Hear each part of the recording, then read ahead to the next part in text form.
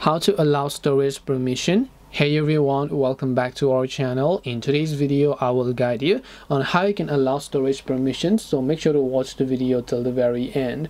Now if you would like to allow storage permission, all you have to do is select, first of all, decide the app on which you want to allow the storage permission, and then from there open up settings. Once you open settings, just go to the option known as apps, as you can find here, and when you go to apps, select a certain app for which you want to allow storage permission, which in this case I will just select Messenger, for example.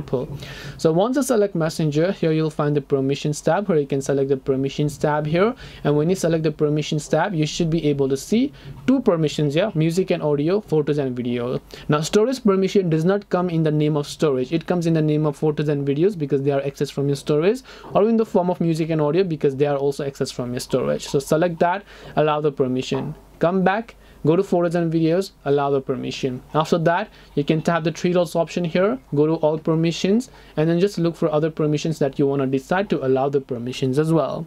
This way you should be able to allow storage permission. Hope this video was very helpful. If you have any questions, feel free to leave them down. Thank you for watching and see you soon in the next video.